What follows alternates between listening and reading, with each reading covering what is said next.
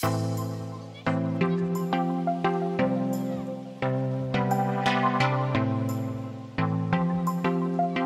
picked up a jumbo R for my Joann's, some water, baker spray, Quick Read 5000, and an Exacto knife.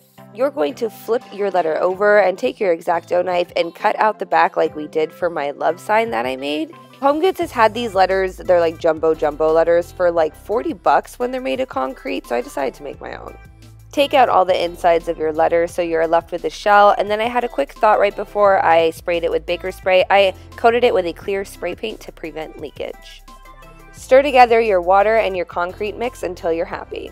Grab your baking spray and you're just going to spray the entire inside of your letter and then pour the concrete directly in there. Once you have the amount that you like in there, go ahead and shake it and tap the sides to make sure all the air bubbles are out and leave it to dry for a couple of days. After letting this sit and dry for a couple of days, I saw some cracks, and I think it was because I was a little impatient on taking it out. I should have left it a little bit longer, so I took some E6000 glue, and I'm keeping my fingers crossed that this will work, but obviously I'll keep you guys updated on my social media since I'm not going to repost a video in a couple of days when this is all dry. You're going to need an old frame. I actually had a shadow box frame from my old shadow box DIY that failed, an Exacto knife, pencil, scissors, and a piece of paper. Trace out the piece of paper that fits your frame. Cut that out and begin to draw your pattern or quote or whatever it is you want in that frame onto that piece of paper, and then cut that out with your Exacto knife.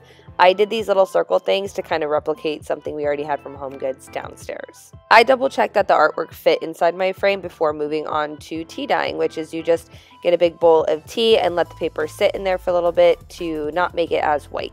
I didn't let it sit in there for long because I just wanted it a little tiny off-white, not super white, so just pull it out whenever you're ready and let it dry. I had these super flimsy pieces of plastic, so I just went ahead and traced the outside of my shadow box and made a piece of glass for it because the piece of glass I did have broke. Totally optional though. And there you go, a custom piece of wall decor. But you can do whatever you want. Obviously, these circles aren't for everybody. I think I'm actually going to redo them, to be completely honest. I really do love that you can see through this guy, so when I put it up against the black wall in our bedroom, it's just going to really pop. You will need your choice of spray paint, E6000 glue, hot glue, 2 pieces of wood, 2 foam spheres, size of your choice, and some skewer sticks and dowels. Grab your 2 spheres, Exacto knife, 2 dowels, and E6000 glue. Cut out a hole at the bottom that's going to fit the dowel in. Put a dab of glue on there, shove the dowel in, and let it dry. Spray paint those and your wood pieces your base color. I cut my skewer sticks in half because I didn't want them super long, and then all you're going to do is just jam them into the foam ball until you're happy. I only did the front half of these guys because they are resting against a wall, like directly against a wall, so I couldn't do the entire sphere. I then spray painted it with gold, but you can choose whatever accent color you want, and then I went back in with the black and went super close to the sphere and just painted the inside of it black to give it that little Target-esque feel. Next, I took my E6000 glue and my hot glue, put a dab on it, and put it on a wood board, and then balanced it on some bottles for it to dry. Those are some cheaper versions of the Target little spiky balls in the interior decor section. So I was going to upcycle this with some paint, paintbrush, washi tape, pliers, spray paint, and a globe, but I didn't need the paint, the paintbrush, or the washi tape because I took it apart.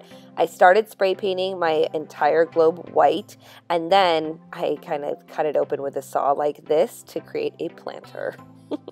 This DIY was so spontaneous, it like caught me by surprise, so sorry it's not super clean, but then I went and put the globe back together. I normally never do fake plants, but Michael's has some real good ones right now, plus our bedroom doesn't get the best lighting, so anything would die in it. So I just grabbed some florals that I liked and then some floral foam, and then I stuffed the entire globe with foam. Then this is where you get creative. You just jab those plants right on in there. You can add moss like I am here. I topped it off with a succulent. It is totally up to you and the vibe of your space.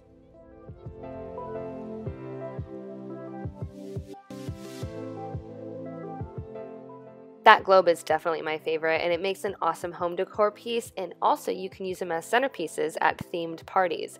So once all your home decor is done, you don't have to obviously style these together, but you just get to decorate your space, and that's my most favorite thing because you put your personal touches to it, and what better way to do that with some DIY room decor.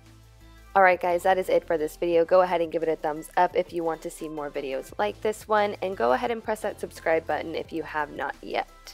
That is it for me today, you guys. I will see you next Wednesday.